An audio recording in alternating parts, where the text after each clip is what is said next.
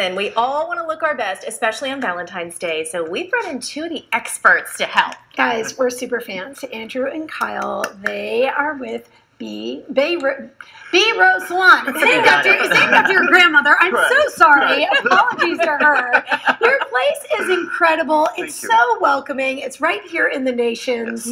Congratulations on it, because it's new. Thank you very much. Yes. We're excited to be here. Thanks. Valentine's looks. This is what we were talking about. I literally, just a few minutes ago, I went in and I was like, okay, red lip. I don't even know how to do it. I'm super intimidated. Every time I do it, I feel like I look old and I end up with lipstick on my teeth. Oh, man. So let's start with the red lip. What's the easy way to do it? So we need to think about a couple things. So tone and texture was what I always tell people. Tone and texture. A cool trick that Kyle taught me was when you are trying to figure out what colors look best on you, silver and gold, think your jewelry. So if you wear silver jewelry, you're going to look better in cooler tone reds. And if you look better in gold, you might like warmer tone reds. Okay. Right? Because there are so many different shades of red. Absolutely. Perfect. Yep. Okay. So with Hannah here, what we've done is a fresh little prom date night look, Valentine's Day.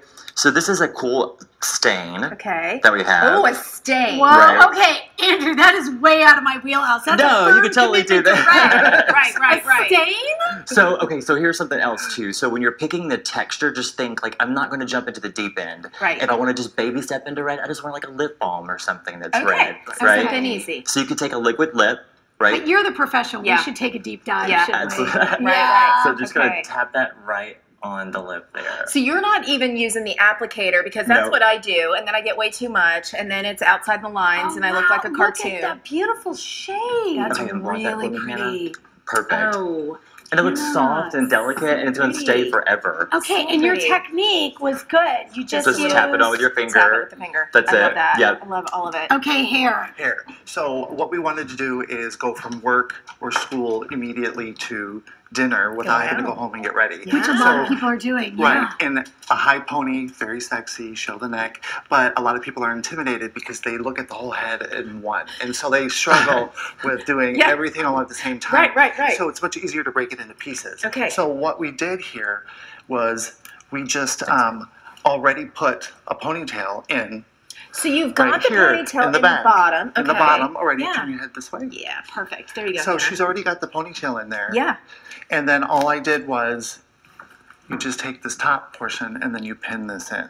And then you're done. Instead of having to constantly, you get bumps, lumps, separations, all that other sort of stuff. So this just makes things so much easier. And it gives you volume up here. It gives you volume. You can actually pull this, and if you want like a higher. What are you using to attach? Just a bobby pin. Just a normal bobby pin. Just a normal bobby pin. Look at you. And she said, and we did the same thing with Angela here. And this is the finished look. You look so cute. Oh, yeah, turn it she's got that great height. So you wrapped it with the other hair pieces so you don't see that ugly ponytail holder. From here to here, we just did a regular old ponytail. Okay, a classic ponytail. Yeah. And then we just took the top portion and wrapped it around. Did you back comb a little bit? I know just you did. a little bit. Just a little bit. Okay, hold it. My brain's still processing. So you're doing one ponytail here, and then you take the top. And then do the second ponytail. Right. Look at what we're going to try.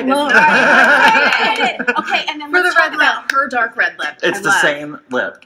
Same color? Exact thing. Yes, just but it full looks so strength. different. So just pat it on with your finger. You get that nice little like flush stain, or you can take the applicator and just go full force with it, right? And just pack it on there. I can't believe this is the same lip color. Okay, one more question. Should you line first or after? You know, with red, I prefer to line after. Okay. Because to get that line so sharp and it's so dark, you're going to be fighting it. If you have a red lipstick on already, you can just line it, and you already have your guide there. And you don't feel like you're fighting it. And you can play with your lip shape, too. You might want it fuller, enhance them a little bit. It's Valentine's Day, right? Pucker up. Pucker up! So at Bea Rose, you guys do makeup consultations and makeovers. Andrew, you're the pro. Kyle, on the hair end, it's just incredible. Yes, definitely. Special promo you guys are doing. Well, the promo. Yeah, definitely. So she, our salon director, thought it would be cool since Valentine's Day is all about treating yourself. All through the month of February, we're going to have 15% off all of our retail treatment products. Nice. And we've curated them specifically for each need. So come on in. Treat yourself. Treat yourself. Thank you guys. Thank you.